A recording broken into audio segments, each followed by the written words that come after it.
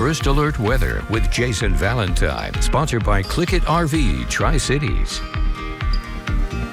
Good Friday, everyone, and welcome to the weekend. A pretty darn nice day. Yes, we have some haze, we have some wind, but still very, very warm, and do get ready for much cooler temperatures as we head into especially Saturday and Sunday. So current temperatures 78 right now, our hot spot in the Tri-Cities, 67 our cool spot in Dayton, mostly mid to lower 70s, 69 for Ellensburg. So again, just about 5 degrees off where we were yesterday at this time, but a fine Friday.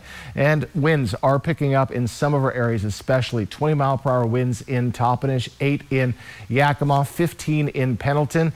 Tri-Cities is in a bit of a pocket right now of very light winds, but they'll be picking up as well as we get to the evening hours. They're going to tail off overnight until we get to tomorrow early evening, and we're going to see 15 to 20-mile-per-hour winds. Light winds expected for your Sunday. So we saw a little bit of shower activity try to get in our areas. And you can see, again, more haze and just very thin layer of cloud coverage.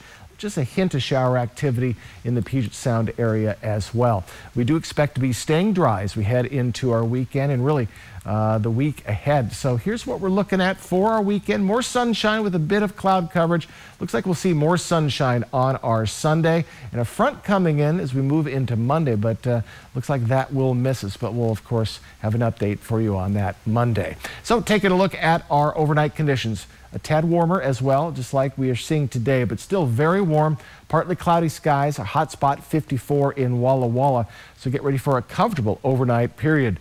As we head into our Saturday, our weekend proper, again, afternoon winds. So again, could be up to 20 miles per hour, so a little heavy. Mid to lower 70s, a very chilly 63 in Ellensburg and 67 in Dayton. 7-day forecast. So for your weekend, we're going to go all the way down to 72 for Sunday and then slowly work back up. And it's just like we saw this week, a cool start to the week, and we'll build up to Thursday and Friday. So expect the same situation. And again, staying dry for the next 7 days as well. Just beautiful conditions, folks. More sunshine than clouds.